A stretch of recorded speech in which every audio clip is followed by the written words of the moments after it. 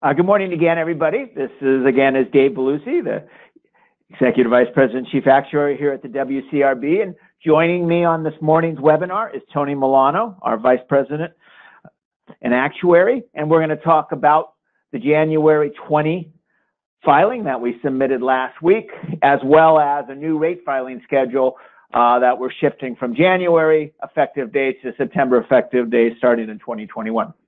So with that, a couple of points on logistics. Well, as always, if you have questions, you're using the questions panel on the webinar software. We'll get to us. We'll try to get to it contemporaneously if we can. If not, we should have some time at the end of the webinar to answer it. And for some reason we don't adequately address it, or you come up with a question later, feel free to email us at communications@wcirb.com and we'll respond. The presentation. Copy of the presentation is at the handouts panel of the webinar software. There's also a link to the whole filing, all 300 or so pages of all those actuarial tables. That's in the chat panel. And then lastly, there'll be recording of this webinar on our WCIRB.com webinar site by the end of the day. So with that, let's move into the first item we want to talk about, which is our January 1, 2020 rate filing. So we did submit that filing last week to the insurance commissioner. The commissioner hasn't yet scheduled the hearing. We expect the hearing probably within the next 30 days or so. But once we do get a notice of when the hearing is being scheduled, we will put that up on our website and probably issue a wire story with that information once that becomes available. So let me just kind of summarize before I turn it over to Tony to really dig down into these, that really the driver of this pure premium rate decrease is pretty similar to what we've seen from the last several. The key factors driving it are we're continuing to see downward loss development, but some of that downward loss development is moderating. We're not seeing it drop to the same extent it has in the past. We are continuing to see claims settle quicker. It's been a pretty remarkable speed up the 6-7 years since SB 863 began to take hold. In terms of how claims are settling, we're continuing to see rapid drops in pharmaceutical costs per claim that Tony will talk about. And in fact, we have a methodology refinement this year to try to adjust our loss development patterns to reflect this very rapid decline in pharmaceutical costs in California. And as well, lien filings have continued to drop rapidly since the latest set of reforms that tried to address lien filings. The areas that, we continue to monitor closely, and we continue to see increasing in the proportion of claims involving cumulative trauma. Tony will show that, and the same kind of patterns of, where they're coming from and the types of claims continue. We are seeing indicators of increasing claim severity that after a period of very modest, in fact, in many cases, declining claim severity coming out of the SB 863 and subsequent reforms, we are seeing some signs that that's starting to turn and return to a much more normal inflationary rate. Lastly, loss adjustment expenses, as one measure of frictional costs in the California system, continue to be very persistent, continue to be at very high levels. So those are the areas concerned. One area that we're also watching that's not listed there is really what's happening, to the economy. Our projections reflect a fairly healthy growth in wage level, which, as you know, since rates are expressed in workers' comp as a function of wages, to the extent wages grow, that reduces the need for rates to increase. We're forecasting about 3.7% annual growth in wages based on information we have from UCLA as well as the Department of Finance, which we use to develop our projections of future wage growth. That's significantly higher than it has been in the past and quite a bit higher than our net loss trend, which is probably about 0.5 point per year. So one of the factors that have been driving these series of decreases is that wages are growing quicker than loss levels have been growing. And to the extent wages don't grow as quickly, if California does enter into some kind of recessionary economy, that'll definitely have an impact. So in general, the recommended methodologies here are really pretty consistent with what we filed last year in the 1/1/2019 filing. We did, as I mentioned, we have included adjustments to development for the reduction in pharma costs. That's a new feature of this filing, as well as some of the adjustments we've been making in the past recent filings for the speed up in claim settlement, as well as the reduced lien filing. As always, the key component of the filing is how we're going to project frequency to change in the next few years, as well as claim severity. On average, our proposed January 1, 2020 pure premium rates are $1.58 per $100 of payroll. That does include the impact, and we'll talk about that later, about certain classifications being limited at a payroll level, so that average isn't quite comparable to some of the averages in the past where fewer classifications were limited at their payroll going into workers' comp pricing, and we'll talk about that. But the average decrease is 5.4% compared to the approved January 1, 2019 pure premium rates. If you combine the whole series, if this proposal is adopted by the insurance commissioner, it would be the 9th consecutive pure premium rate decrease since the beginning of 2015, and in total they accumulate to about 45%, so almost half. So it's been a pretty dramatic change in pure premium rate, advisory pure premium rates over the last few years, really being driven by those positive trends that are highlighted above. With that, I'm going to turn it over to Tony Milano to go into sort of the details of most of these key components. Hello, everyone. Thank you for joining us this morning. This first slide is showing the drivers of the 1/1/2020 pure premium rate decrease. The bar on the very left, that's what we filed in 2019, $1.74 on average. On the very right is what we filed in the 1/1/2020 filing of $1.58 average. You can see here the impact of various components of the pure premium rate decrease. The largest component was the 1-year change in loss development, which had about a 6% impact. Now, the most recent quarter, the March 31st, 2019 quarter, had a more modest impact than the prior 3 quarters, only about 1%. So we have seen some of the decline in loss development moderating over the most recent quarter. The other factors had overall small but negative adjustments to the pure premium rate. As Dave mentioned, the overall wage trend has been higher than what we project losses to grow at. So that has continued to reduce the overall rate level. It was about a 2% reduction just to reflect the impact of trending out to a later period for the 1/1/2020 rate. The decreases were offset slightly by a small increase resulting from our adjustment to loss development for the impact of the pharmaceutical cost reductions. I'll talk a little bit about that a little bit later on a later slide.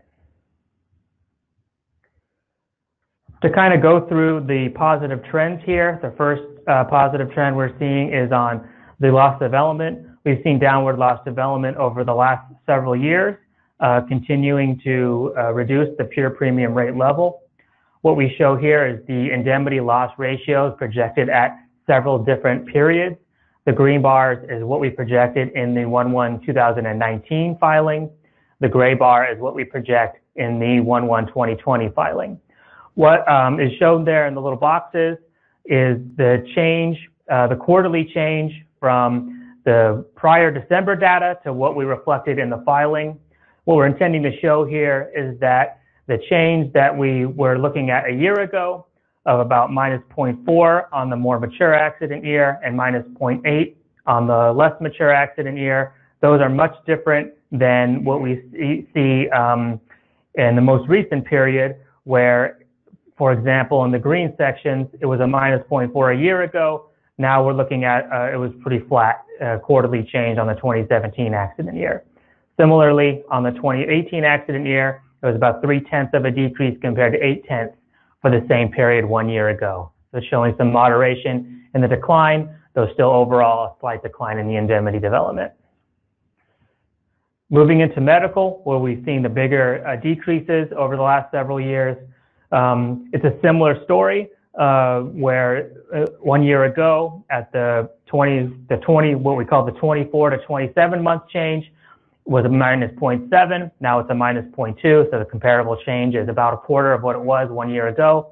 Similarly, on the 2018 accident year, it's minus 0.4 versus over a point and a half of decrease for the 2017 year 1 year ago. So a pretty significant moderation in the development decrease in the first quarter. So that's a sign that we are kind of leveling out in terms of the loss development change for the impacting pure premium rates.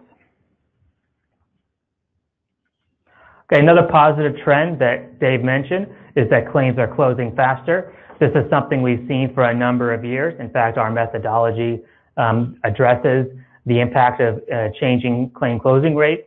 What we've seen is really an acceleration in the closing rates for more mature periods.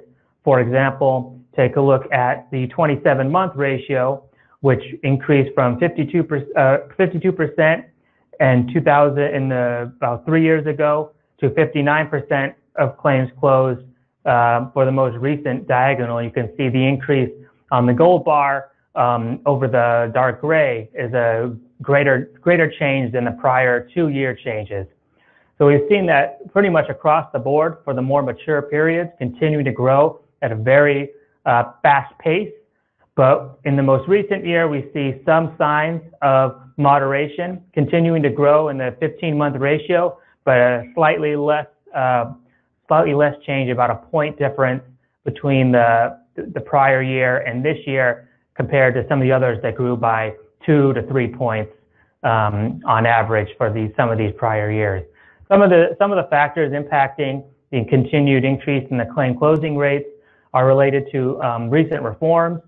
They introduced, for example, SBA 63 introduced independent medical review. That's allowed claims to get through the system quicker by settling disputes in a more robust process. Other factors like reducing liens. A lot of claims have been held open for liens, particularly older claims. With the recent reforms related to lien filings, adding some restrictions on how you file for liens, some added things that the lien filer needs to do. That has reduced the number of liens significantly. That's had an impact on these figures as well. And also the reduction in the use of opioids, pharmaceuticals in general, but particularly opioid usage has gone down significantly. That is a factor that's kept claims open longer in the past. And those are all kind of having a combined effect to continue to increase the closing rates. And this is something we probably expect to continue in the short term, particularly for the older claims. Now, digging in more detail on the pharmaceutical cost reductions, we've seen pretty much since SB 863 was implemented back in 2013, we've seen pretty consistent declines in pharmaceutical costs. Now, some of it is related to reduced utilization of pharmaceuticals, kind of a result from independent medical review and other reforms of SBA 63, such as some of the reforms related to spinal implant hardware, reducing the number of spinal surgeries, some other items, reducing the utilization of pharmaceuticals. Other factors include just the reaction to the national opioid epidemic, just reducing opioids on a national basis. So it wasn't specific to California. This has been happening everywhere. There was some changes in 2016 to, if you look at the paper transaction 2016, there were some changes to the federal government pricing limits that the fee schedule is based on. So that's kind of what drove that 19% decrease for 2016. And the drug formulary that came into effect last year has also been having an effect that came into effect for 2018 pharmaceutical claims. So overall, we see about 80% cumulative decline in pharmaceutical paid per claim. We do see some acceleration in the decline in 2018. So we think that the formulary is in a large part having an effect on the 2018 pharmaceutical costs, particularly on transactions per claim, which was decreasing at a rate about 20% per year. It was about 30% in 2018. Our evaluation, our prospective evaluation, estimated about a 10% decrease in pharmaceutical costs from the drug formulary. So far, with some early 2018 figures, it does look like that's about what's happening, about an additional 10% decrease in pharmaceuticals on top of what was already happening in pharmaceutical costs. So that's what we've continued to reflect as the impact of the drug formulary in our filing materials.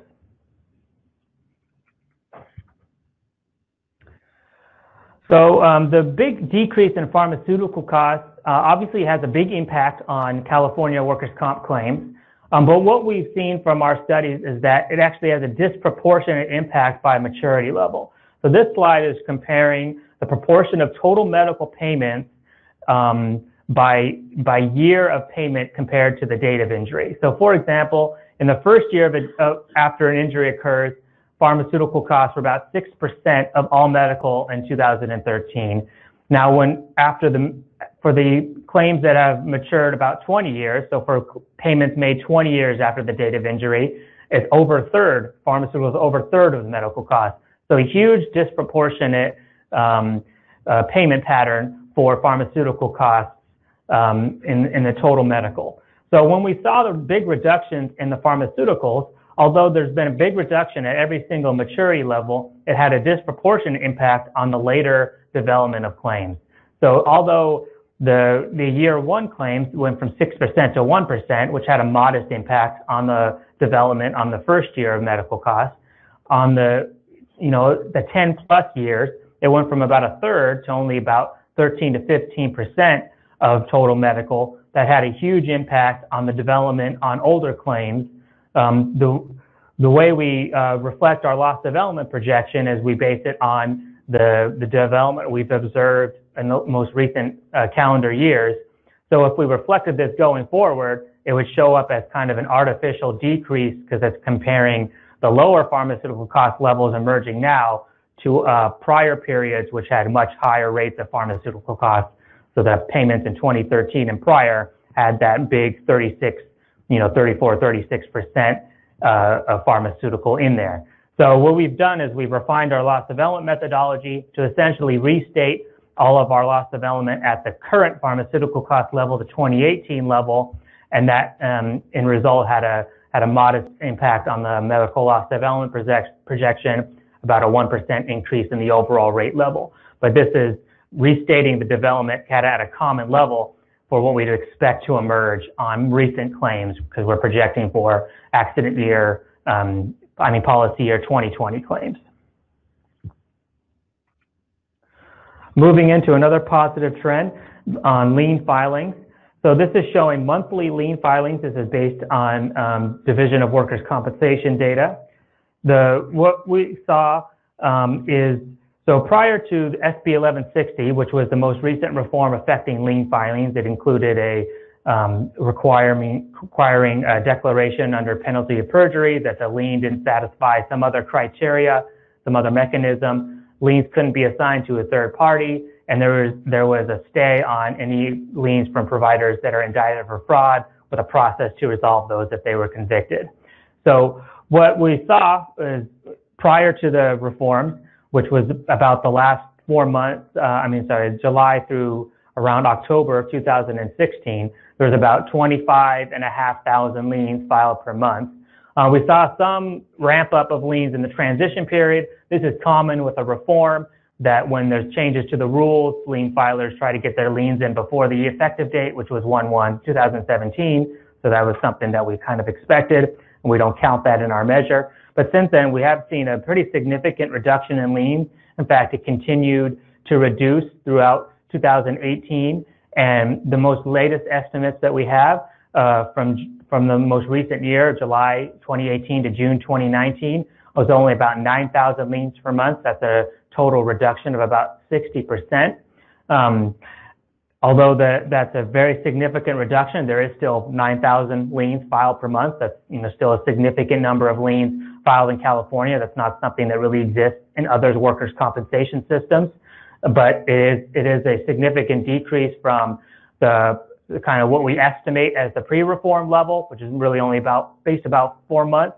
but our kind of best estimate, and an even more significant decline from before SB 863, where there was about 1.2 million liens filed per year. It's probably about a 80 to 90% reduction from what occurred prior to SB 863. So, well, what used to be a pretty significant issue has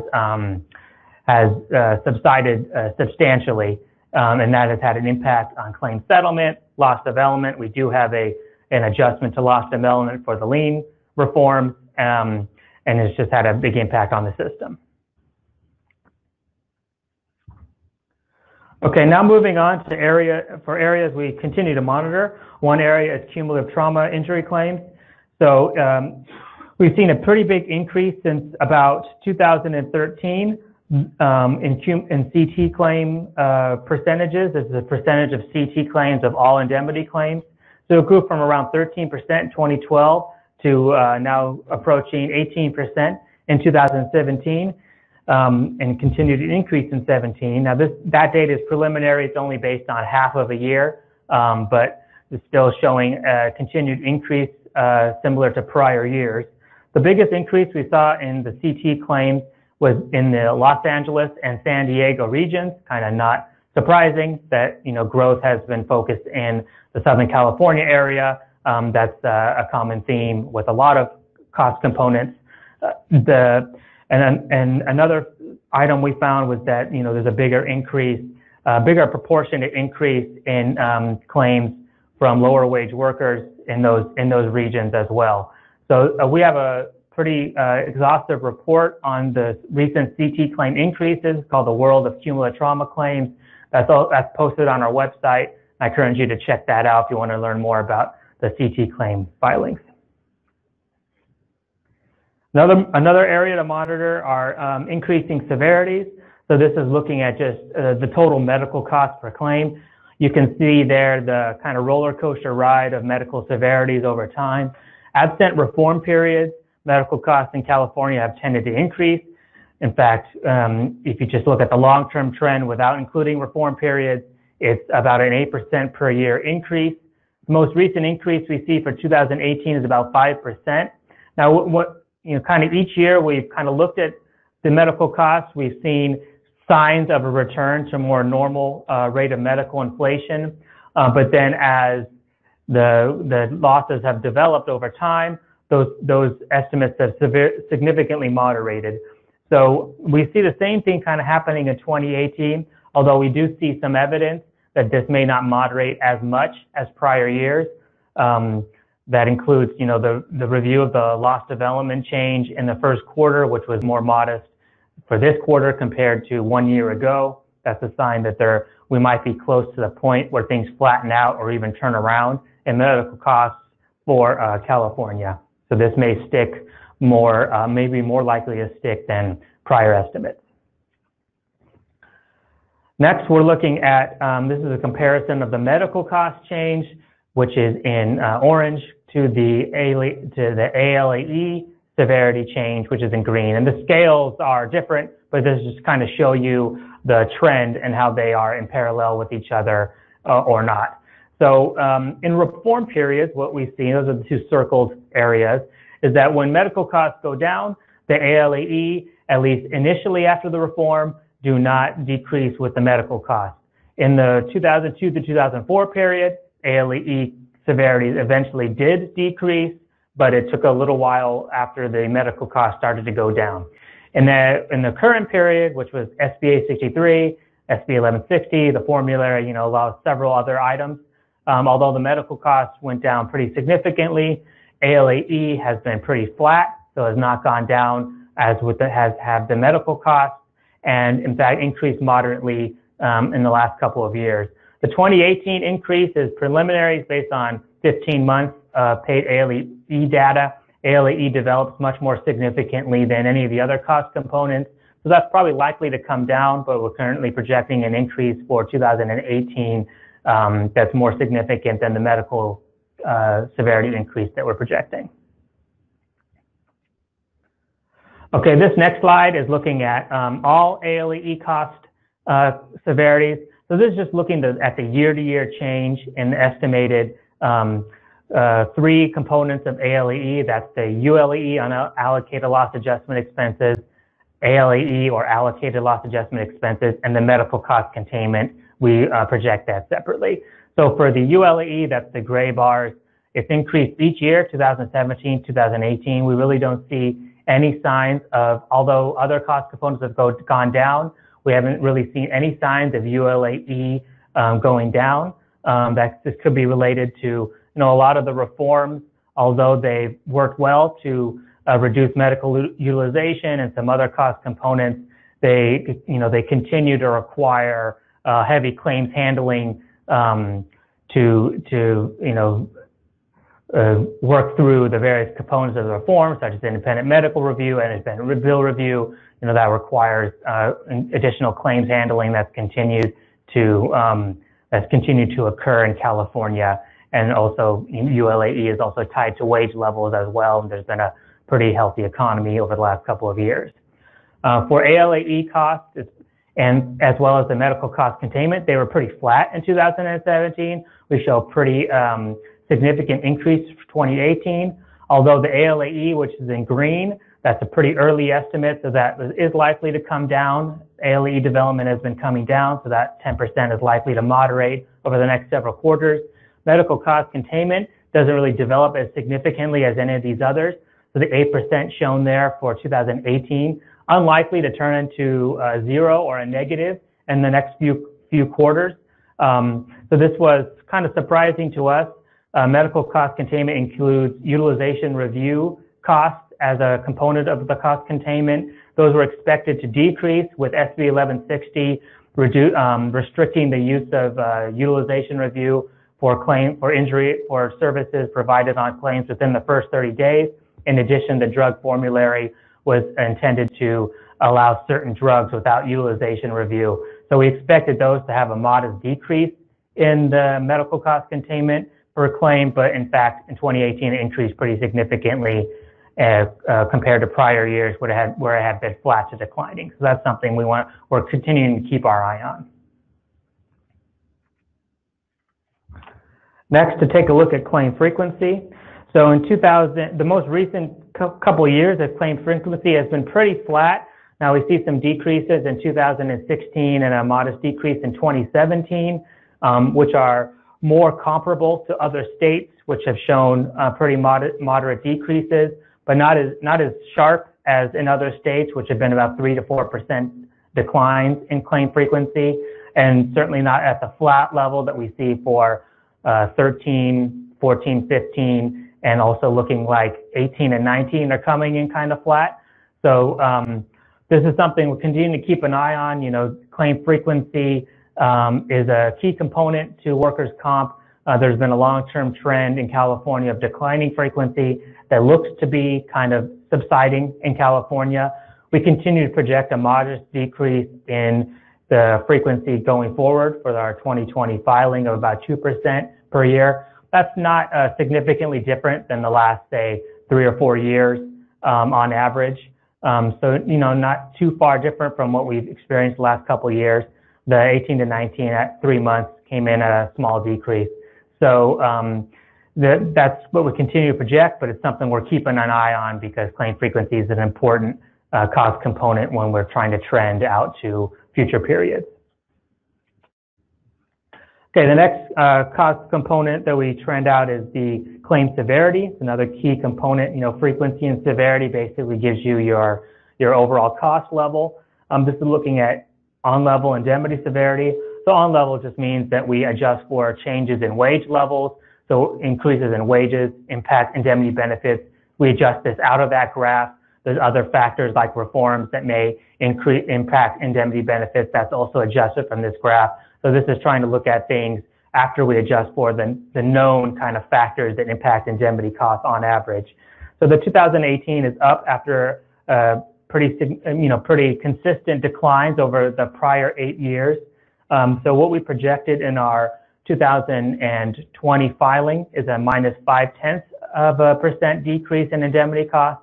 This is an attempt to balance the long-term trend in decreases combined with the increase in 2018 as well as just what we observe over the long period. You know, there's some reason to believe some of those decreases, particularly from 2009 through around 2013, is related to the Great Recession and how that impacted the wage distribution and cost levels. So some of that you may not want to project going forward in full. Some of the more recent, you know, but we are cognizant of the more recent decreases. So our -0.5 is an attempt to balance kind of all those factors. That's basically been our approach over the last several years, is to try to have balance between the very recent results as well as long-term trends in California to kind of reflect the fact that we've been in some transition periods over the last several years. Moving on to medical costs. This slide is just kind of showing what I kind of just said, but it's even more of an issue for medical, which is that when we're projecting the claim severity, we're not necessarily projecting what the cost would be in the next calendar year, which would be the 2020 claim severity. What we're projecting is what would be the ultimate change in the cost level for all policy year 2020 claims. So this slide is just kind of showing the percentage of medical that's paid in each year for policy year 2020. So only 7% of the total policy year 2020 claim medical is paid in the very first year, is paid next year. The vast majority, 93%, is paid in future calendar years. In fact, over 50% is paid after 2023, and a quarter of it is actually paid after 2029. So we're talking many, many years in the future. So although we may continue to see flat or declining calendar year changes in medical costs over the next 1 to 2 years, it's unlikely that will subside. That will continue for the next 10 years. So that's why we try to balance, you know, long and short-term trends when selecting a medical trend factor. So this is now showing the on-level changes in medical severities. We see some modest growth in medical costs over the last several years, and some flat periods and some decline. Our overall projected, what we selected was a 2.5% change. You know, that's again trying to balance the long-term trend, which has been pretty significant in California. If you see the change from 1990 to 2018 has been about 6% per year, and that includes all the reform periods in the 2002 through 4 period and in the SBA 63 period. In that 6% change, you know, take that out, it's about 8 or 9% change on a non-reform period. But of course, the more recent periods has been more modest. So rather than project something significant for reform periods, or reflect the about 4% increase for 2018, we've kind of tried to be cognizant of the recent changes as well as the long-term trend, and our filing has reflected a 2.5% medical severity change, which again tries to balance all the various factors, and the fact that we're projecting medical costs for not just the next calendar year, but for 10, 20 years from now. Tony, before we go into kind of summarizing the rate filing, we had a question from a few slides earlier. You had mentioned that the trend toward higher CT claims were focused in low wage employees or industries, and particular industries. Can you expand on that a little bit, or maybe point to a source that goes into it a little more detail? Yeah. So I mean, what we looked at, we look at when we see an increase like this, we try to figure out what are the kind of the hotbeds that are driving the increase.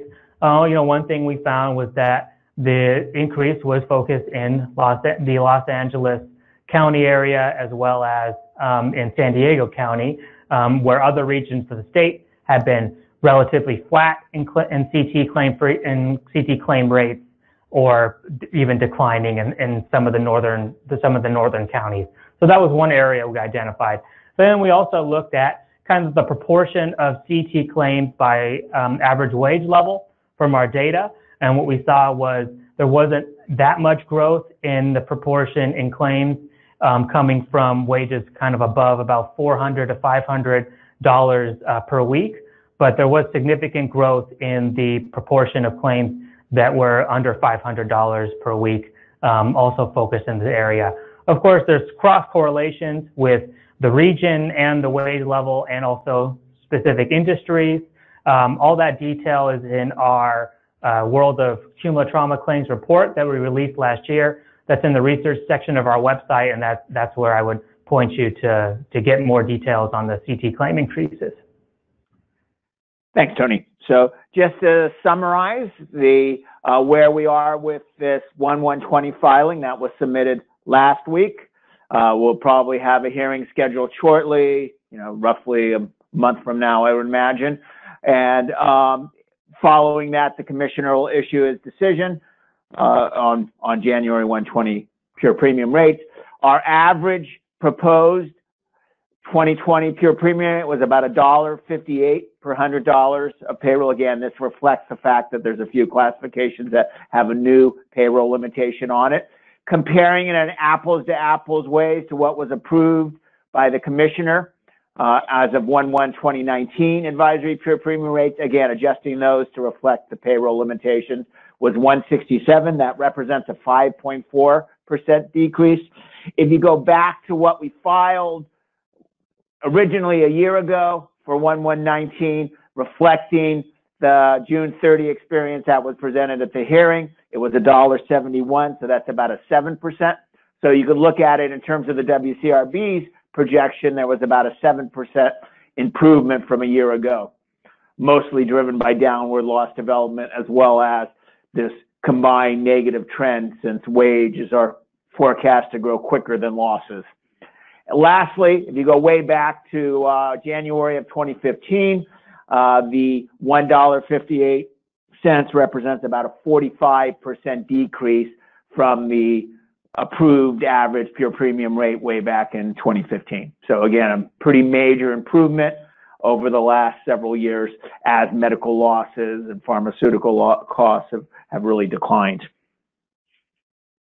The last thing we want to touch about with respect to this rate filing, the 1120 rate filing, is changes that were made to several classifications. So we filed a year ago in the 1/1/2019 regulatory filing, looking at classifications that we felt should have a payroll cap applied to them. Specifically, we were looking for classifications that had a very high proportion of high wage employees within them that aren't subject to the caps that are already in place for executive officers and owners and so forth.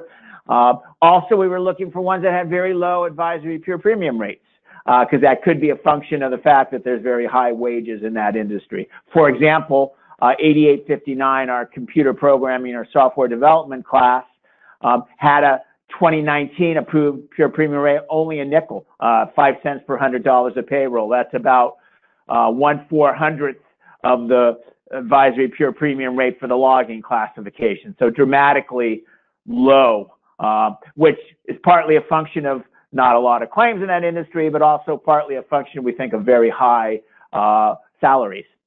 Also, we looked for classifications where there was no indication of at these very high wage employees. And by high wage employees, we're talking approximately the Social Security max, which I think is at 133 now. We're a little higher at our cap for 2020. So that had, lots of exposure there, but no indication of increased losses. And generally, we look for classifications that include clerical and outside sales, our standard exception classifications, so that the cap would then apply to the entire workforce for that an employer within that industry, not that you'd have the cap only apply to the industry and not to their clerical employees. So the 5 classifications we identified that met those criteria are listed there. I won't go over each one. You can see them. Again, typically these are classes that had lots of high wage employees, low advisory pure premium rates, no indication of exposure. For those 5 classifications in this filing, we adjusted the proposed pure premium rate for each of those to reflect the fact that historically our data showed their payroll as being unlimited for workers' comp purposes, but now they're going to have a payroll limitation applied. This next slide shows the details for each classification. The 2020 proposed payroll maximum for each employee in these classes is at a little bit more than $139,000 per year. This shows, based on our analysis of publicly available information from the American Community Survey, mapped, that's by occupation and industry, that's mapped to these classifications. You can see the indicator of how much of the payroll is above the maximum, from a high for 8820, which is law firms, about a third, to a low for 8743, which is mortgage brokers, 87 of about 8803 was the lowest. So you can see the range there in terms of how much of the payroll is capped. So essentially, the pure premium rate for each of those classes has been increased to reflect the fact that the payroll now is capped beginning in 2020, but the historical payroll that's in the data is uncapped. And just be aware, insurers that, for insurers that are, will be adopting these changes, audit practices and so forth will need to change where these caps are being applied, beginning with 2020 policies. Okay, so that's basically what we wanted to talk about with respect to our 2020 filing. We did want to take a couple minutes just to highlight kind of what's going to be changing in the future about when we'll be making filings and what data will be used in them. A little bit of background, our current filing schedule, and it's a little bit complicated, part of the problem. We submit a regulatory filing every year in June to be effective the next January. That has proposed changes to the experience rating plan and to the uniform statistical reporting plan and so forth. Every year we make our annual filing, as we did last week in August, based on March 31 data to be effective the next January. What we're going through a process now, we have actuarial committee reviewing the June data next week, and then the governing committee reviewing it next week as well, is to the extent there's significant movement based on one more quarter of data, we may amend the filing in September. So it's possible that we make the filing in August, amend it the next month based on another quarter of data, and that data shows, significant volatility and experience. Lastly, every year in March and April, we look at whether we should make a mid-year filing based on December 31 data with a July effective date. This year we did not. The data didn't move that much, but that's been the exception over recent years.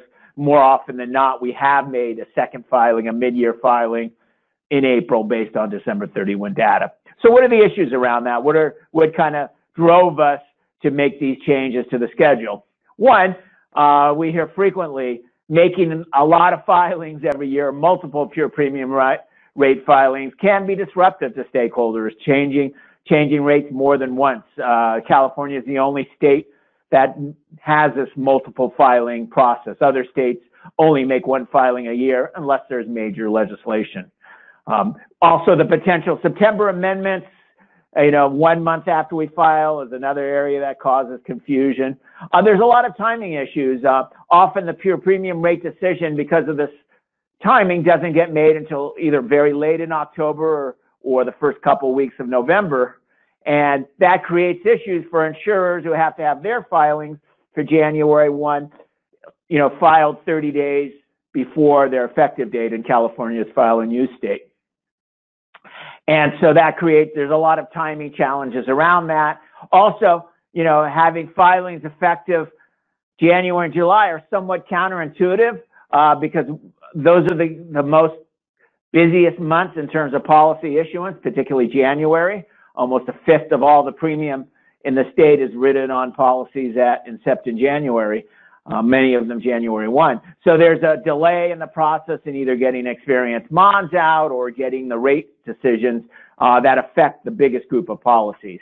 And lastly, the fact that the mid-year filings take in a new accident year. We have the first look at the most current accident year, and often that has the biggest movement in terms of the indication, while the difference between the mid-year and the annual is only 1 quarter of development, most often that's small. So it's a little bit backwards in approach, that the mid-year tends to be the big change and the annual filing tends to be a small change, where that is when we change relativities. So there's a little bit of a backwards approach to that.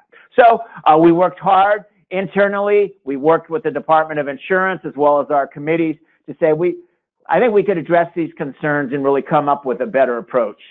So starting 2021, with some of this activity earlier, the regulatory filing will be submitted in February rather than June, with a September 1st effective date rather than January 1. So kind of a move up of 4 months to a September 1 effective date. The pure premium rate filing, the one would be made once a year. It'll be submitted in April based on December 31 data with the September effective date. So basically that'll move up again around 4 months or so, be made in April. But the nice thing, it'll use the new accident year, so it'll have the most significant impact by taking in the new year. We won't make a second pure premium rate filing absent, major legislation or regulatory or judicial action, or if something's extraordinary in the experience, but we're not going to go through a regular review to determine whether we're going to make a filing or not. So typically, like other states, there'll be one filing made per year. However, we will continue to review the quarterly experience and continue to publish information on it and make it available to all the stakeholders on a quarterly basis of how the data is emerging. So what are the considerations? Well, it minimizes the disruption, the need for multiple rate filings. It provides additional time for insurers to reflect the commissioner's decision in their own rate filings. Even if it is a little bit late, September is a very slow month, relatively slow month in terms of policy issues compared to many fewer policies than in January or July effective dates. As I mentioned earlier, it reflects the new accident year in the pure premium rate filing, along with more current classification relativity data that reflects the differences in experience by classification. And lastly, since we're continuing to publish quarterly evaluations of underlying experience in California's file and use environment, insurers can reflect the quarterly experience as they deem appropriate in their own filings. They don't have to wait to the annual filing, and they can change their rates, file for a rate change anytime they want. This graphic, I won't go through every line on it, really tries to show sort of the transitional period.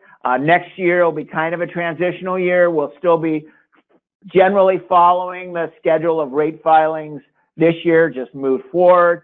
Some of them will be a little bit condensed because the major filing, rather than being effective 1/1/21, will be effective 9/1/21. And then moving into our schedule 9/1/21 and later, again, we'll be transitioning to September 1 effective dates, one filing a year, one regulatory, one pure premium rate filing, both effective 9/1.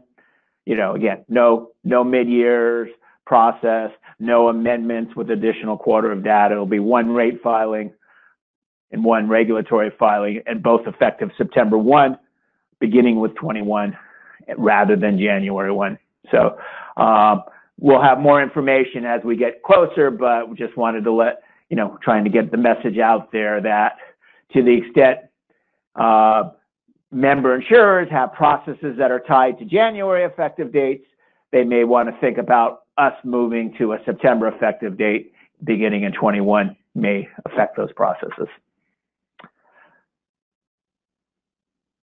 So with that, we have a few more minutes for questions. We'll hang here for a minute or two to see if any additional ones come in. And I will, again, remind you, if you have any questions that come up later, feel free to email us at communications@WCIRB.com. The presentation, copy of the presentations in the handout panel. There's a link to the entire filing in the chat panel.